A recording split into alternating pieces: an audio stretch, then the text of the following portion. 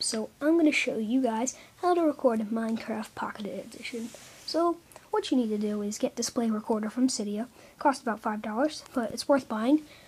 So once you get Display Recorder, I'm going to show you like the best settings and stuff. So go into your settings, and alright, scroll down all the way to Display Recorder.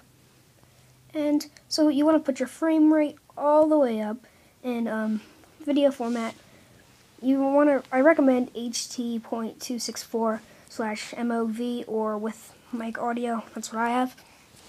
And then you could have OpenGL capture. I don't know what that is, but just keep it on. Video quality low. You should keep that on low because it reduces lag like a lot. And this is a big thing. Your rotation. Keep it on portrait and just get an app that you can like change the video, rotate video. And so yeah. So these are all the things you need to do for like no lag. But then what you need to do is get this app called Rotate and Flip.